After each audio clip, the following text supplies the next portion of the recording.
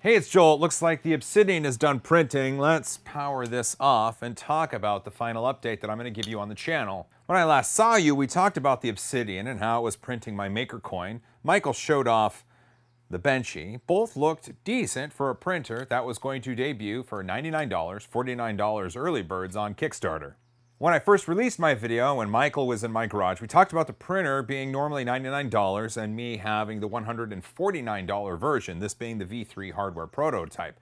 The problem was when I released the video, I caught crazy amounts of flack because people said, "You're clickbait. This is not a $99 printer. The shipping is outrageous." Obviously, when I had Michael here, we didn't talk about the shipping, and the Kickstarter wasn't live, so I had no idea what the shipping involved, but for that, I know Michael did actually post a few updates on the Kickstarter campaign, and I highly suggest you go take a look at those. The link, of course, is down in the description. Of course, my maker coin and the Benchy weren't the only models that I printed. You can see that there's a model currently on the Obsidian, but we'll talk about that in just a little bit.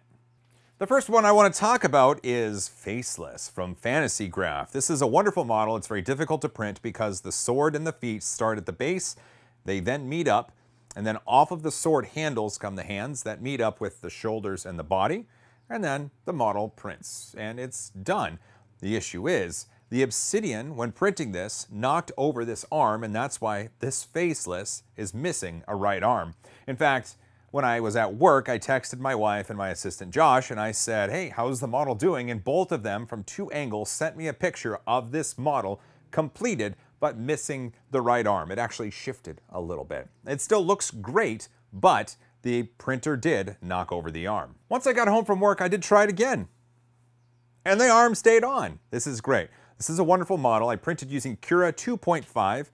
This is on the Obsidian, so the temp of the filament was 215, no heated bed. It printed at 45 millimeters per second, other than a little bit of wisps of filament not correctly dialed in.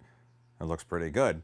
I'd say this is a quality model. The surface finish is fantastic. Then I tried the Big King model, which is a model from Devin over at Make Anything. He had the original V2 hardware prototype. We took the SD card out of that when Michael was here, put it in this, and then I tried printing it. And it's this glorious mishmash of failure and plastic spaghetti. Oh, it's wonderful in its terribleness. Unfortunately, again, this printer knocked over a part of the model while it was printing, which resulted in failure. I did try to print it again, and that's what's on the build plate right here.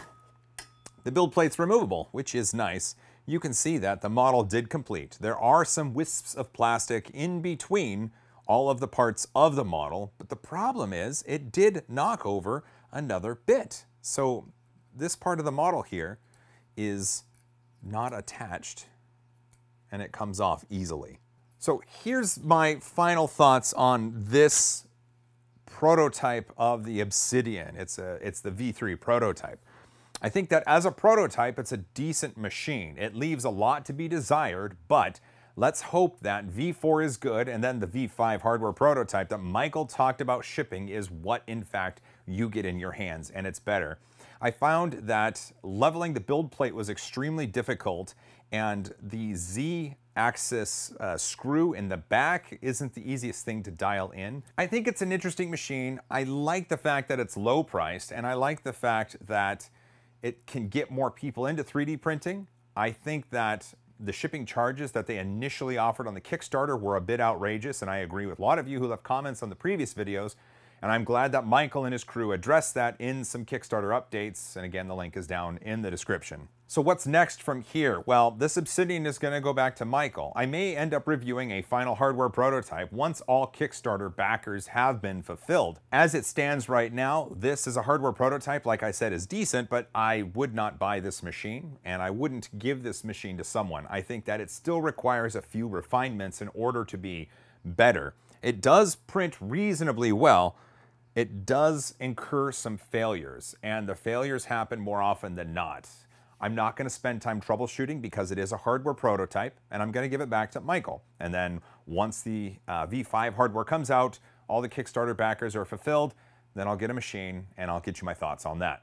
Well, for now, why don't you let me know what you think? I mean, it does a decent job. It's just, it needs some refinement. And I think that I think that it's going to be okay. I think. It's still so low priced that it's hard to dismiss it. And I think it prints well enough, and it's from someone who has a proven track record, that it has a chance of being very successful. We just have to wait to find out.